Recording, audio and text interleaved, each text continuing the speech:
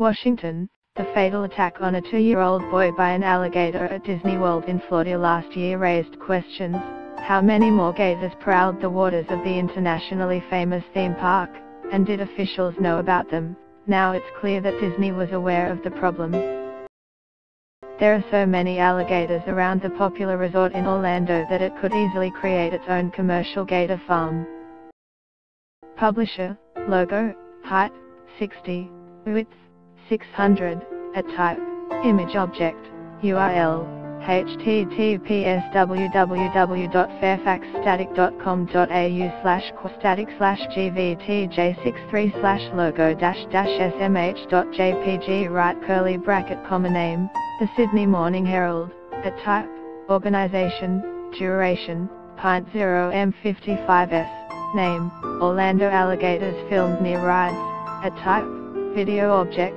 content URL, http://www.smh.com.au/video/news/video-world-news/www.smh.com.au/content/dem/images/4g/s/o/image related video thumbnail 620 extension 3494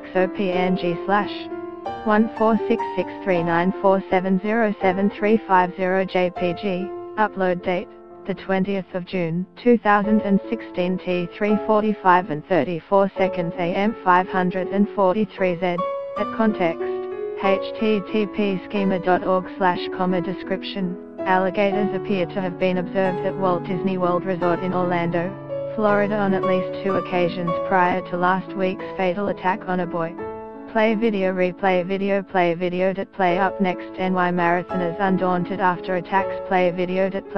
duration 12:53 am more world news videos previous slide next slide video duration 12:55 am Orlando alligators filmed near rides Orlando alligators filmed near rides Alligators appear to have been observed at Walt Disney World Resort in Orlando, Florida on at least 2 occasions prior to last week's fatal attack on a boy.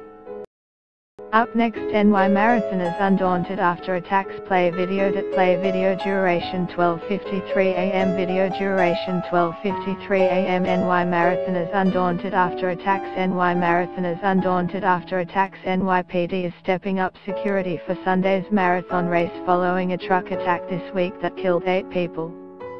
Up next Lebanese PM says his life is in danger play video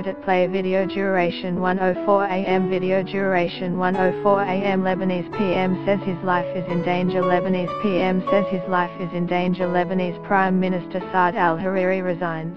saying in a televised broadcast he senses a plot to assassinate him.